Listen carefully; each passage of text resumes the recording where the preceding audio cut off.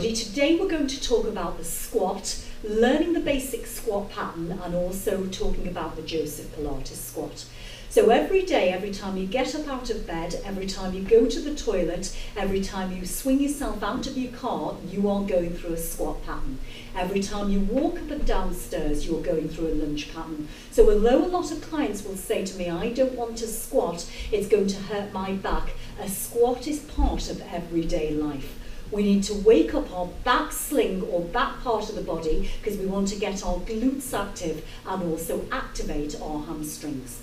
So everybody's pelvis is different, and we've got different widths and different depths. And we've also got different shapes of our femur heads, and the femur heads is the top of the femur or thigh bone, and also the depth of the acetabulum. So if you've got very deep sockets, you're going to be more limited, and if you've got shallow sockets, you're going to have more range. Some femur heads will sit slightly in, and some femur heads will sit slightly out. So I've got 4 teachers here, and I'm going to put them into the yoga Matsyendrasana first of all, so you can see the shape of their body.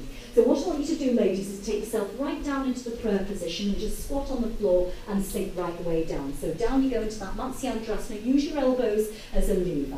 That's it. Try and get your heels down. So as you can see, looking at their bodies, every single person is different, and you may not even get to there. So that gives you an idea. So technically, we say where they are now is going to be the width of their squat and their toes forwards. Bring yourself up. Good. Now we want to work them a little bit more technical and make it a little bit harder for them. So bring your feet forwards now and take them to about 15 degrees rotation and grab hold of your bar.